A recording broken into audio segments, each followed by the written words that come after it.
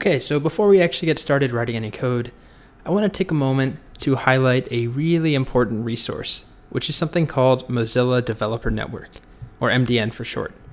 So to get there, I often just end up typing MDN as I'm searching something. So let's say I wanted to know how functions worked in JavaScript. I might say MDN functions and then click on one of these links.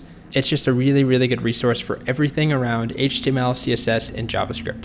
So the reason I'm showing it to you is we're going to use it a lot and refer back to it. It's sort of going to be our encyclopedia of knowledge and examples. Lots and lots of real developers use MDN. It's an excellent resource for students. It has lots of tutorials and demos, and it's an excellent resource for serious developers who just need a reference. While we have it open, I'll show you a little bit about it.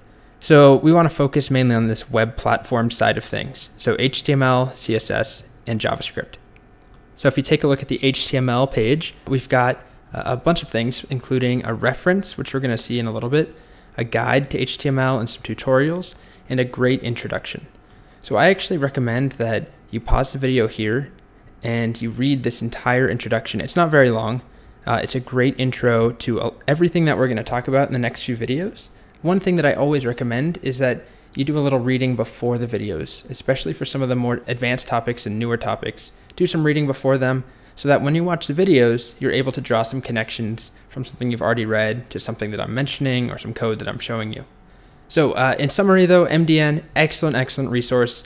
You could spend hours and hours on here. We will in the class. Highly recommend that you just get in the habit of typing MDN in your Google searches or going to developer.mozilla.org.